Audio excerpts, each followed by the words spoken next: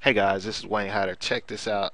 If you don't know how to use the editing tool Camtasia or the tools inside of Camtasia, I'm going to show you how to add a transition. It's just a simple crossfade effect. Well, actually it's not a crossfade, it's more of a fade to black. But anyway, what you want to do, here's your scrub bar, and you see these two clips. These are two separate clips just tapered together. So you have this clip here, and then it goes into the actual tutorial.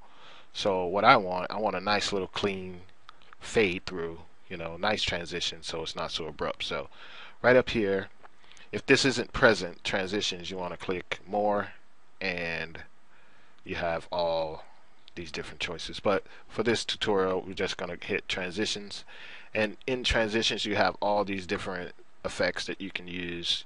All you do is left click on them and drag them to the space in between where you want one clip to transition to the next one. So bam, I'll just drop that there, and then it'll process itself, and then you just click play, and that's the preview of it.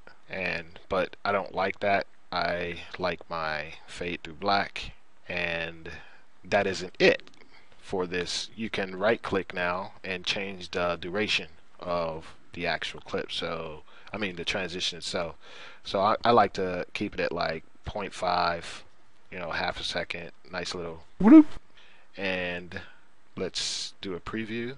I don't want to preview it there. Let's go back to our timeline, and then we'll just scrub back, and let me see, I want to see video. Alright, playing, boom. See, that's cool, nice little transition.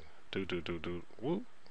Alright, but there you go. That's how you use the different tools inside of Camtasia. This is the fade through black effect, and it's really good when you want to just separate your content, your video content anyway.